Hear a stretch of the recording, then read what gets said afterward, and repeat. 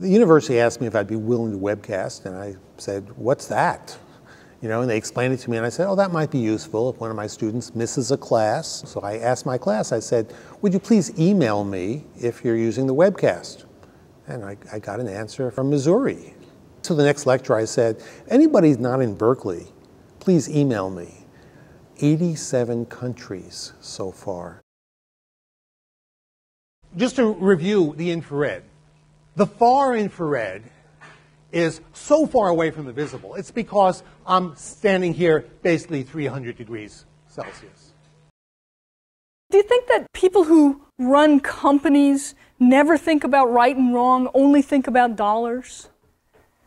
In the end, yeah. Wow, okay. Maybe you're right. Maybe for some people you're right. And the planetary system, well, it's got all these little balls separated by tens of millions of miles. And the balls themselves aren't very big. Our Earth, just a little thing, a little speck of dust. I want you to appreciate what you carry in the top of your heads, because this mass only weighs 3 pounds, and yet it has the capacity to conceive of a universe 1 billion light years across. There's a great joy in teaching.